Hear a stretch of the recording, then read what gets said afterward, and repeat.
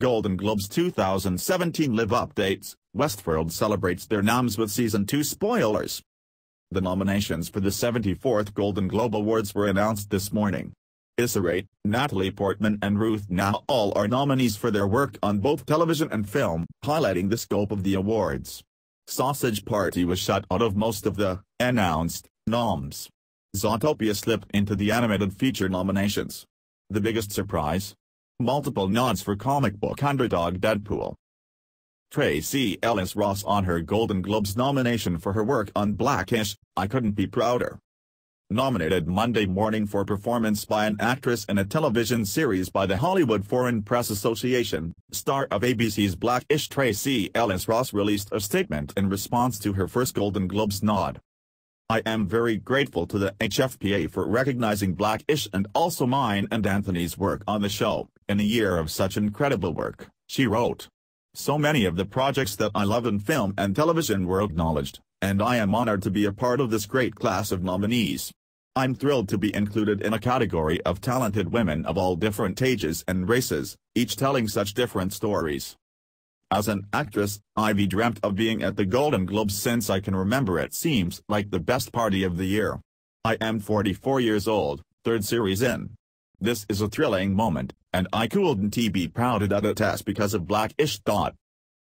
Complete list of 2017 Golden Globe nominations. The Hollywood Foreign Press Association announced the 2017 Golden Globe nominees Monday morning. La La Land was the most recognized film of the morning, scoring 7 nominations, and The People v.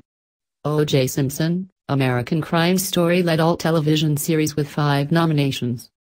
The 2017 Golden Globes Awards are scheduled for January 8 at the Beverly Hilton Hotel in Beverly Hills. Jimmy Fallon has been tapped to host the ceremony that is to air live on NBC.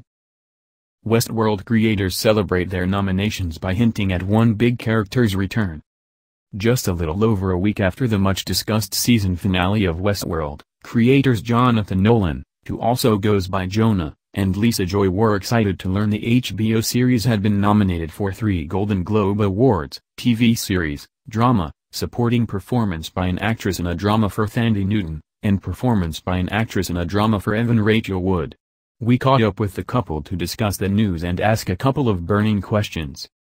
It must have been nice to see not only the show nominated but also Evan and Thandie. Nolan: We're just thrilled.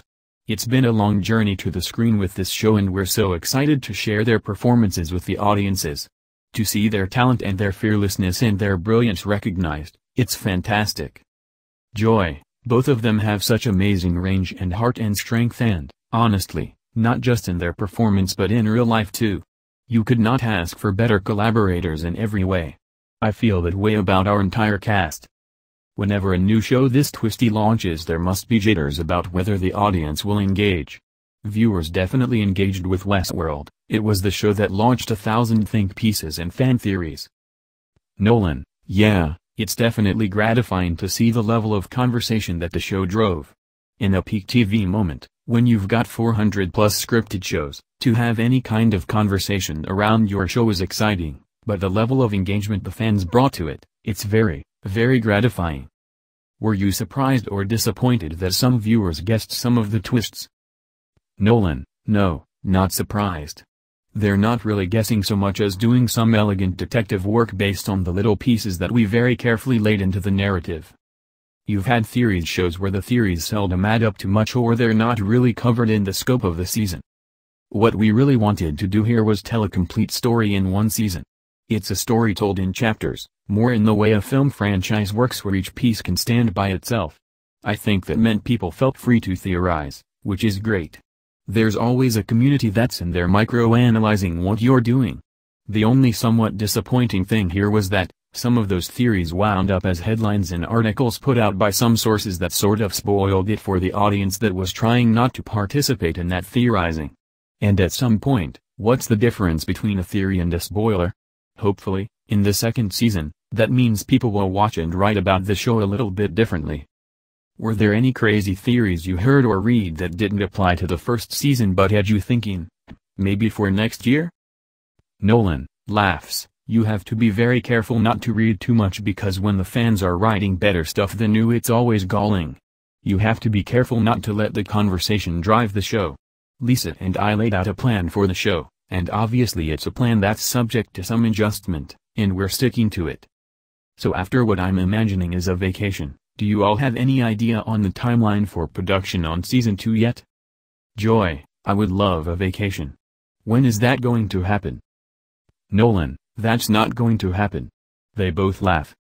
Joy, the great thing about it is, it's a really ambitious show. We've got these incredible actors and the network has been so supportive. And the one thing we've got to do is just feed the beast of pages.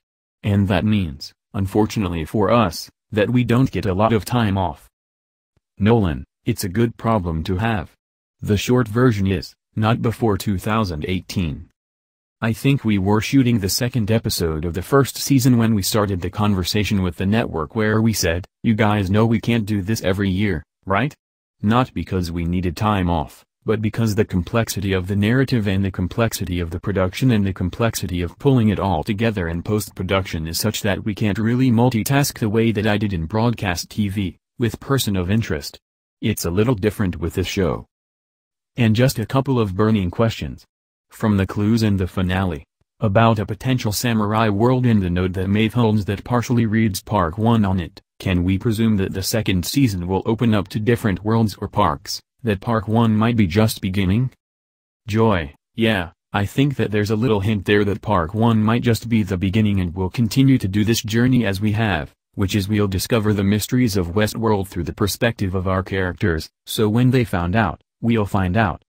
Ed Harris' character was shot, but just in the arm. That doesn't mean he's dead, right? Joy, yeah, I mean, how could an arm wound slow that guy down? Laughs, he's stronger than that, he can withstand.